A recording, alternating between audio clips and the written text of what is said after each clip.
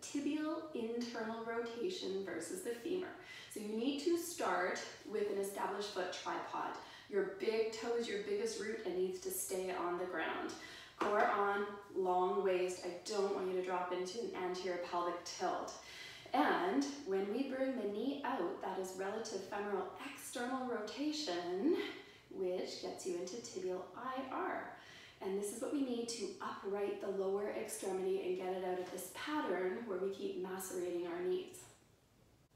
You can also do this for the trail leg. So this is, for example, those people that go into egg beaters when they're running. I need you to keep that trail leg uprighted, which means glutes on, femoral external rotation, tibial internal rotation. Regressed version is just in a squat, but again, I want big toes rooting into the ground. You want maximum knees out, which is femoral external rotation. I need to make sure your core is on, you haven't dropped into anterior pelvic tilt because we need these guys to turn on. A regressed basic position is the modified wall clamp. You can use a band or not, but you are driving your top leg into the wall like you're stepping on a stair, trying to activate here. I want, again, a long waist and core on.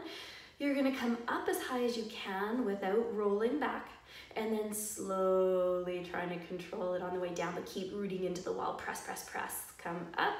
And then the down phase, that eccentric, so important. Drive into the wall, drive into the wall, drive into the wall. When you're coming out into external rotation, again, big toe stays on the wall. That's that relative internal rotation of the tibia to the femur. And nice slow control as you're driving into the wall.